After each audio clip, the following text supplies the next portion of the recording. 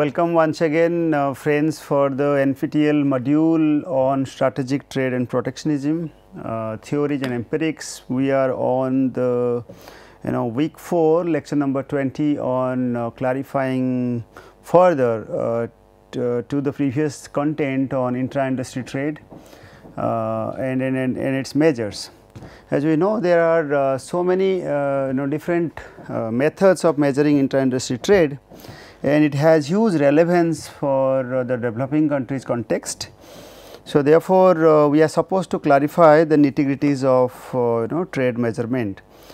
So, as a background to the understanding of intra-industry trade, we have already discussed in the last class. So, better to recapitulate the discussions further and the first important point for discussion here is that it constitutes the intra-industry trade component constitutes the major portion of the world trade, and also specifically for the Indian context. Now, the empirical evidence since 1970 by different articles suggests that the maximum world trade actually takes place among the similar countries, specially identified by Grobel and Lloyd in 1975. Following the neoclassical approach of international trade theory, or the consequences of the new trade theory, discussed largely on intra-industry segment, then the intra-industry segment in the trade patterns.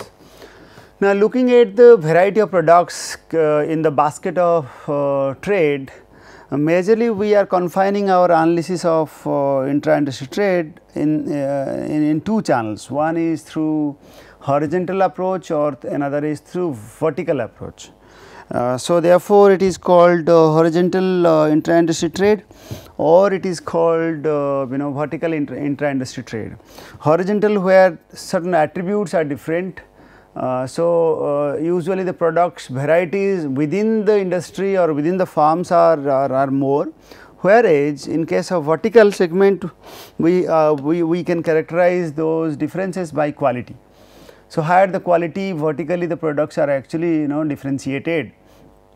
Now, so therefore, we just mentioned here that consumers actually view goods as a bundle of characteristics in case of horizontal intra-industry trade, whereas for vertical they characterize by different quality, quality of the product.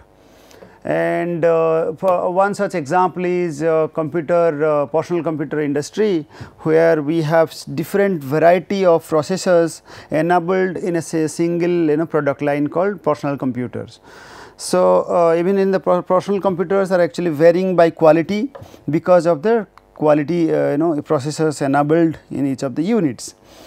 Now, the quality is quality preference or the differences in the quality in different countries may be largely corroborated by the income disparities or among the countries or within the countries, technological advantages or disadvantages, differences in endowments of skilled labor or human capital. Now, looking at the horizontal model once again, we consider this to be more relevant for understanding the occurrence of IIT intra-industry trade among the developed countries, and the vertical models for explaining IIT between unequal partners. So, usually what we have already mentioned in the previous lecture, that horizontal models are more relevant among the developed countries. They used to have trade for horizontal different products or differentiated products, whereas among the unequal partners or the countries, vertical models are more relevant. These are the views from different experts. Now, discussing on the differences based on quality or even the characteristics, countries are divided largely, as I just said in the previous point, that countries are actually differentiated by quality. So, and vertical intra-industry trade takes place among the unequal partners. So, therefore, there is a clear argument discussed in the trade theory called North versus South trade differences. North versus South trade differences. North stands for developed countries and South stands for developing countries. Developing countries are largely producers or exporters of poor quality products, as emphasized by Acharya in 2005, Marjit and Raychaudhuri in 1997. We already discussed this in the previous lecture. Recently, the developing countries suffer further due to non-tariff measures by developed countries. In the latest discussions, we have also discussed part of this argument in our introductory lecture, where there are various forms of invisible kind of restrictions raised by the developed countries for the developing country. So, therefore, developing countries products are at risk for exporting in the international market. Houseman, especially Houseman et al. In its 2007 paper, mentioned that countries are actually poor because of their activities. Countries become what they produce. So, even we discussed before on one of the models of trade called emphasized by Professor Jagdish Bhagwati called emerging growth rate. So, where though we discuss about terms of trade, the prices and its attachment in the international basket, and it defines the value of a product. So, price is one of the reflections or one of the representations behind understanding quality of the product. Since quality variation depends on technological advancement and the availability of human capital or the skilled laborer, so the transition from horizontal to vertical or the other way around is actually important for policy implications, especially for the domestic economy or especially for Indian context. Therefore, we are supposed to understand what kind of transitions are there from one variety of IIT to another variety of IIT. So, the share of intermediate goods actually dominates the intra-industry trade globally, as emphasized by Brulhat in 2008 paper and Marini in 2017 paper. Similarly, in Indian experience, it is quite interesting to note because of the fact that though India is famous for high amount of unskilled labor, or the laborers are quite unskilled in Indian context, but its exports are actually not unskilled type. Its export and its value are of skilled variety, especially in the software segment. So, it has larger share of high technology and skill intensive commodities, as also mentioned by Acharya in 2013 paper. So, productivity of export basket at the cross country level, China and India were pointed out to be the outliers in the set of developing countries mentioned by 2006 paper of Roderick. So, so what is important here to note that software export, as I just mentioned, is more important for more crucial for India, and India actually harness the benefits because of the software segments. Also, as mentioned in Roderick 2006 paper, India's XP, which is basically the productivity of export basket, is actually unevenly higher because of the software segments. So, there is hardly any systematic approach yet mentioned which decompose actually the total IIT into different categories like horizontal or vertical. So, following the papers of Bagchi 2014 and which used 6 Indian industries over 1990 to 2013 papers, Srivastav and Maduri paper 2011 during 2000 to 2008 actually discuss about the decomposition of IIT intra-industry trade to horizontal and vertical IITs. One case study may be emphasized here for an anecdotal understanding of horizontal versus vertical IIT differences. If we take the example of passenger car industry, whereas we know that passenger car industry actually assembles variety of segments. Variety of small farms are actually attached within the larger industry called passenger car. Now, one important point to be noted here, if a product requires large volumes to be produced for the product to be profitable for a firm, then few farms will actually exist relative to the volume demanded. So, and these few farms actually lead to two-way trade flows. Since large volumes to be produced for this kind of industry, few farms are attached. So, therefore, this leads to two-way trade flow of that specific product, which actually leading to lower IITs. So, lower horizontal IITs, which is quite important to note. The passenger car industry is actually characterized by large minimum efficient scale and high initial cost. And these actually factors lead to industry with few farms, which I have just mentioned. Most of these farms have a differentiated product portfolio that matches the consumer's demand for different varieties. So, this has led to actually very few farms, and few farms is a matter of concern for the understanding of lower horizontal intra-industry trade. If even if most producers have a differentiated product portfolio, their products are often classified as belonging to a specific quality segment, as passenger car industry. So, now concern here is when we are trying to assemble the products to have a segment that will differentiate consumers taste or the products for consumer taste, we will actually end up with very few suppliers. So, there are concerns for lower horizontal IIT. We will clarify what is called horizontal IIT. So, let us discuss once again that what kind of approaches are yet mentioned in different papers. So, Bakchi 2014 paper used unit value dispersion criteria. We discussed this slide earlier in the previous lecture. So, I am not emphasizing here much on this. So, this is famously known as, Bakchi paper used the Greenway, Hine and Milner paper GHM approach using a 6 digit level. Now, accordingly the lower vertical IIT or higher vertical IIT is actually classified based on this approach. So, they talked about 6 major Indian manufacturing industries over the period 1990 to 2013.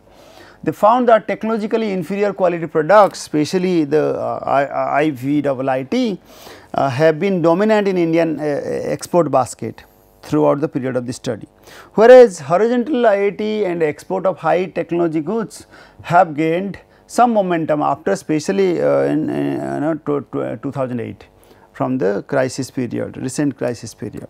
Now, looking at the latest figures of India's intra-industry trade, now you can easily find out the percentage rise in different years. These are the data from World Integrated Trade Solutions by World Bank. As these are as per the latest figure available in that data set, and there is a gap here because of unavailability of the cases related to intra-industry trade. So, therefore, calculation has not yet been made. Now, so here the chart discusses about number of industries trading in related to intra-industry trade, which is quite important.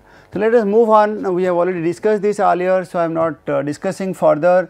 The famously used technique for understanding intra-industry trade by Global and Lloyd in 1975 as per the following formula.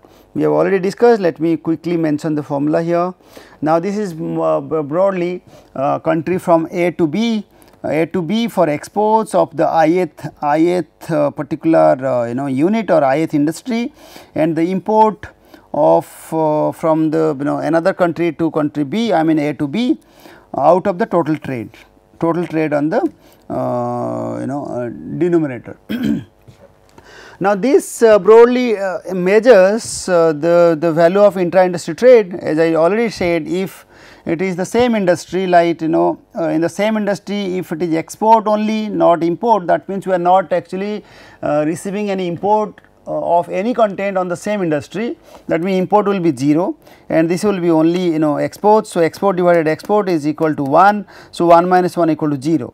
So, when it is 0, that means there is no question of intra-industry trade, it is only inter-industry trade. On the other extreme case, when the same industry is actually producing certain output and those output are actually made possible due to 100% imports of the same varieties or the raw materials, that means export is equal to imports through the raw materials. So, this numerator segment is actually 0. So, 1 minus 0 is equal to 1. So, extreme values are 0 and 1. So, 0 stands for no intra-industry trade and 1 stands for full intra-industry trade in the extreme, I mean in this context. So, there are intermediary values and can be emphasized. One of the shortcomings of this particular method, GL method, is mentioned by other approaches, is that I need not emphasize, I have already discussed this, is that it did not talk about the trade balances, because it has taken the absolute value. So, and that too it nowhere differentiated horizontal or vertical approaches of measuring intra-industry trade. To overcome these limitations, one such approach was adopted in 1983 paper by Bockstrand. This is famously called BG index. BG index is actually a bit different than that of the earlier one. It captures the trade imbalances, especially it is not export to import, you can mark the differences. Now, it is specifically differentiating the export from A to B, but here it is export from B to A of ith industry.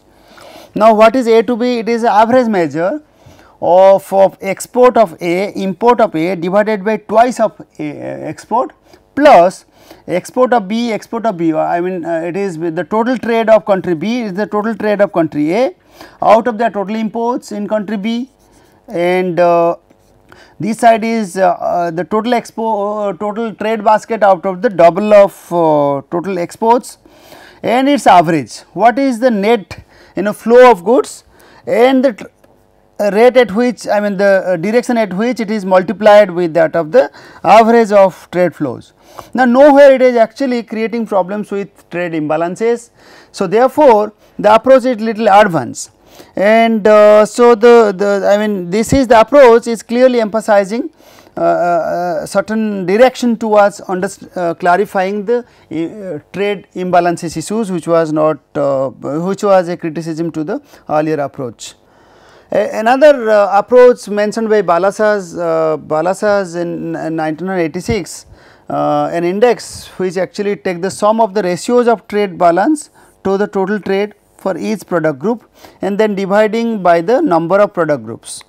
Now, this is clarified through the following approach. I mean it is not exactly similar to the GL approach, neither the BG approach.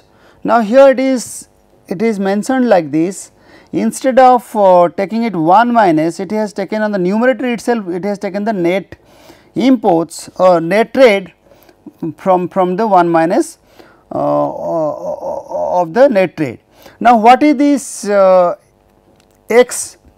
export A to B, which is actually of total trade from A to B, export plus imports, out of the twice of exports, that means what is the volume of trade by doubling the, I mean out of the double of exports times the rate at which actually the trade is having certain direction towards A to B.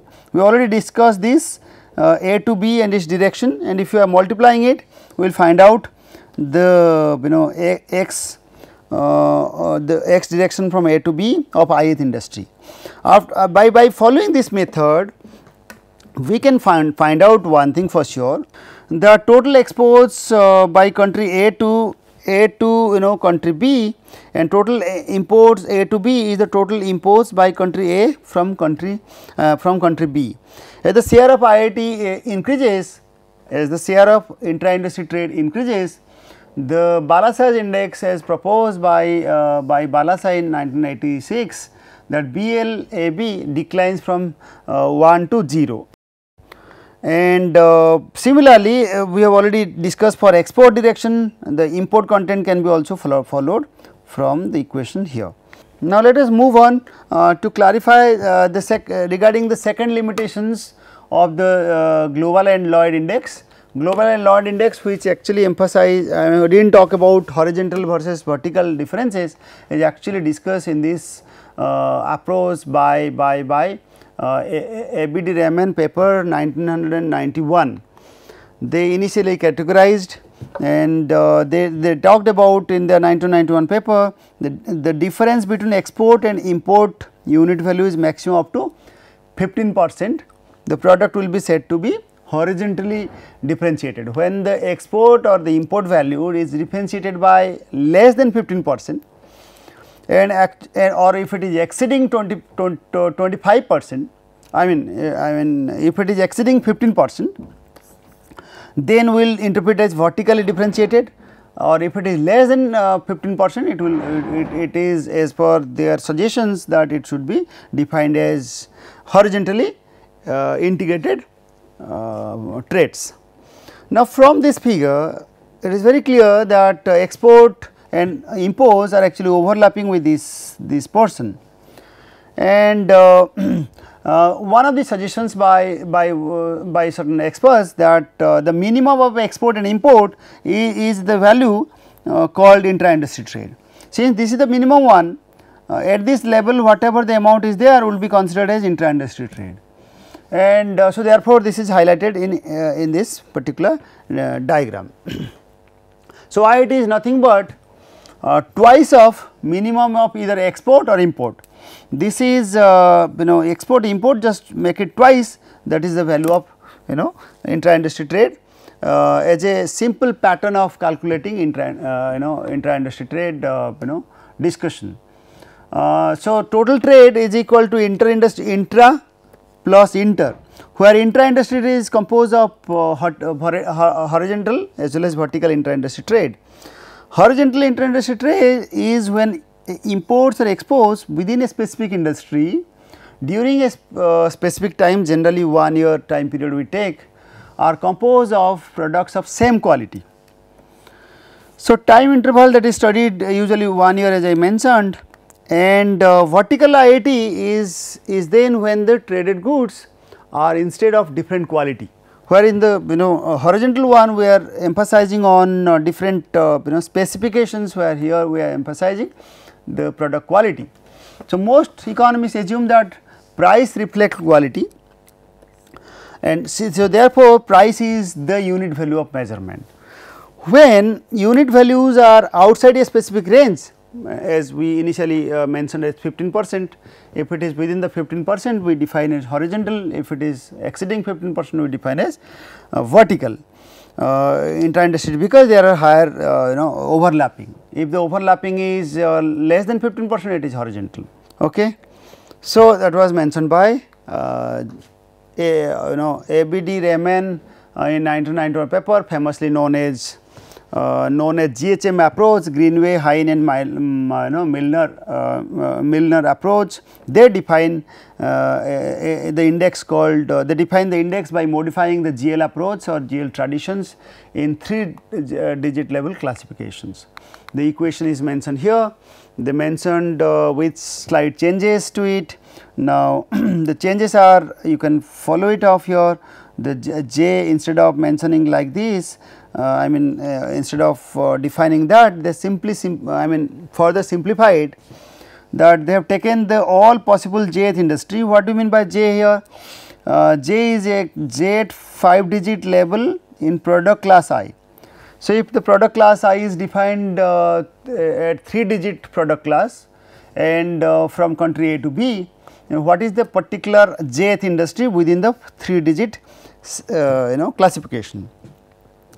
So, we can also modify to other digit classification, but once we are sticking to a classification we have to actually restrict to that while calculating with another countries and its flow of export or import.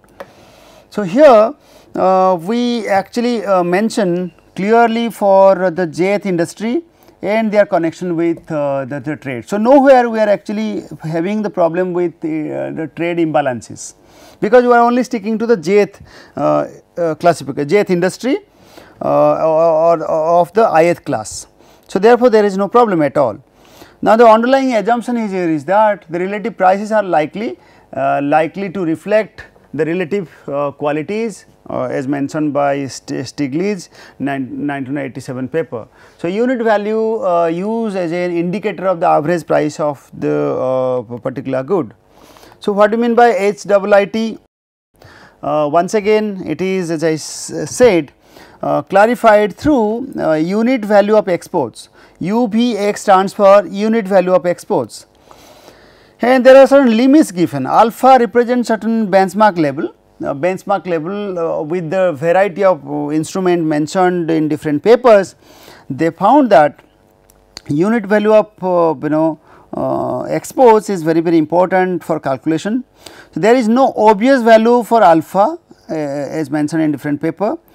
So, usually I mean in different papers the amount value, I mean the alpha varies from 0.15 to 0.25, and so therefore, this indicator is actually frequently used.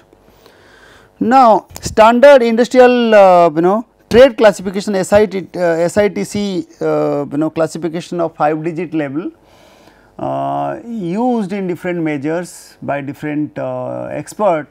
They therefore contained with a limit called plus minus 15%. So, therefore, 15%, if it is less than 15%, then it is actually horizontal, otherwise if it exceeds 15%, it is vertical. Now our concern is, what do you mean by unit value? Is nothing but value of the exports of jth industry of ith classification. So, basically the particular value out of the total exports or total exports or total units exports, and here on the numerator we are mentioning the value of that exports. So, that therefore, it is called unit value measurement, unit value dispersion method. Now, based on these indicators facts are derived. Now, we here mention that in order to define vertical intra-industry trade, either the limit as mentioned as suggested by different experts, either it will be less than this limit, or that means 1 minus 0.15, or it will be more than that limit. If either of the direction is not followed, that basically in the intra-industry trade this is the limit, if this is followed, then clearly we define the intra-industry trade to be horizontal. If it is exceeding that, that means we are having with vertical intra-industry trade. Now, further, if that means if the unit value dispersion is exceeding 1 plus alpha, or it is this indeed, then IIT on the aggregate is called vertical intra-industry trade. Otherwise, if it is not, then IIT is nothing but called horizontal intra-industry trade. So, horizontal industry trade is nothing but total trade minus inter-industry trade minus vertical inter-industry trade. Now, I think I have already explained this. Further, to add to the discussion of horizontal versus intra-industry trade, if the trade is classified as vertical, then the GL index we discussed earlier for vertical IIT is equal to the aggregate IIT, as we already discussed.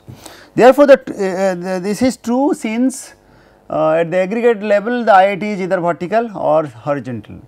There are a gamut of understanding related to the clarifications for HIIT and VIIT emphasized in Stiglitz, Lancaster, Krugman. I need not mention, this is the one I discussed in the earlier lectures.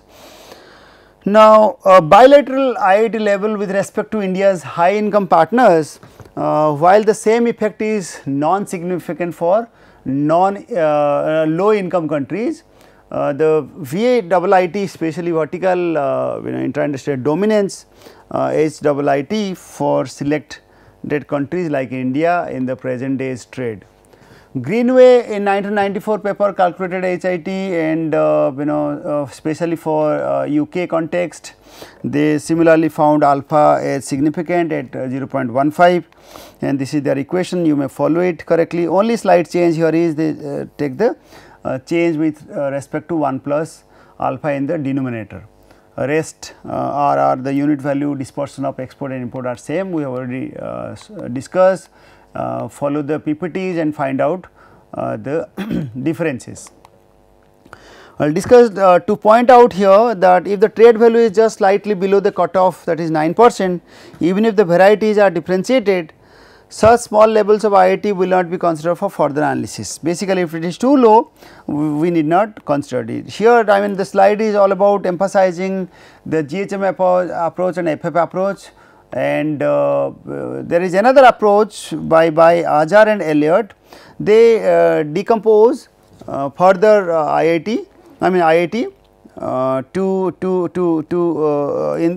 in this manner, that 1 plus unit value of exports minus unit value of import. Again, they have taken the net unit value to the gross unit value, and they defined the limit also based on different calculations. When the unit value of export exceeds that of imports, the unit value of imports exceeds that of exports by 85%, then the trade could be classified as horizontally differentiated trade. I mean, this is based on the AE approach. I think certain other benchmark are given. If the exact benchmark, if it is 0.92 as per this approach within the limit of 0.08, then it is called HIIT, otherwise it is VIIT. You can have a comparison accordingly with all the approaches I have already discussed. Now, last one to be mentioned as part of the as part of the understanding for measuring intra-industry trade is through corrected versus uncorrected global and Lloyd index. It is the simplest method. Here the net trade is subtracted, but there are certain problems of trade imbalances. So, therefore, here instead of taking these, there are some changes. They corrected, they did taken the ratio out of adding this component. So, therefore, this is called corrected one. You just follow it accordingly. We have already discussed these facts. I am not discussing further. You may follow it. This is for your understanding only. Just to mention as a last minute discussion for this particular unit, that India's overall IIT as against rest of the world as per the 2000 and 2015 figure regarding corrected and uncorrected. As per the corrected index, it is actually higher than that of the uncorrected one.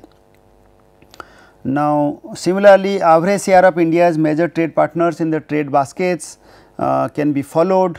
Australia, India's major trade partners, Australia is highest, USA, China. So far as intra-industry trade is concerned, what are their export share, what is their import share is mentioned, we already discussed. So, and an intra-industry trade index is also given here for developing countries context, for developed countries context and developing countries context, and these are actually based on based on certain negotiations like SICA negotiations, India, EU, European Union bilateral negotiations. We discuss already. We will be discussing these details in the WTO chapters.